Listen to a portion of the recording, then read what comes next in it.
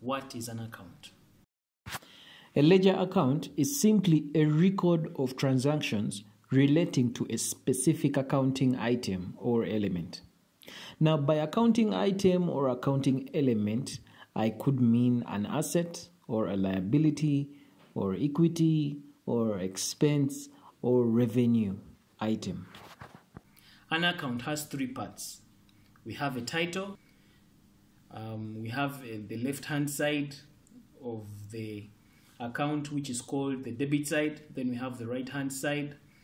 The right-hand side is called the credit side. So from your screen, you can see that the account is in form of the letter T.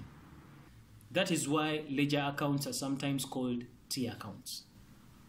So if you are to look at the T account or this ledger account a bit closer, the debit and the credit side of this account contain this kind of information. Let's explore the information contained in an account in detail.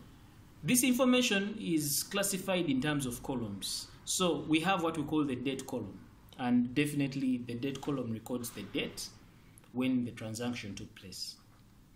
Then we have what we call the details or particulars column.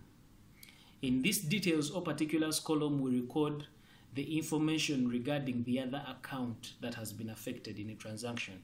And when we are talking about double entry, there are always two accounts that are affected. So when we are trying to fill in the account, that bit, that part of the details or the particulars column is where we write information about the second account that has been affected. We'll look at that a bit later. Then we had what we call the folio column.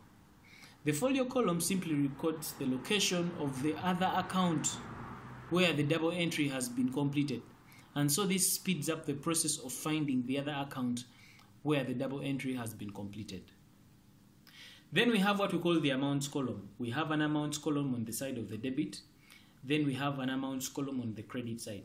And of course, at the amounts, that is where we write the actual figure of the transaction. If you go and buy a hen and the hen costs you 10,000 shillings, the 10,000, the figure is written in the amounts column. Now, at the top of the amounts column, we normally put the unit of the currency that we are using in brackets. So if the amounts are in dollars, we shall write amounts in dollars at the top, and then so that we do not have to keep writing the units of the currency repetitively throughout the column. So as I have been trying to introduce to you what I mean by an account, I talked about the double entry. Double entry is a very important concept because it is the backbone of the entire accounting process. Like this video. If you like it, be sure to subscribe. Check out other awesome accounting videos on this channel. And as always, guys, thank you very much for watching. I'll see you in the next session.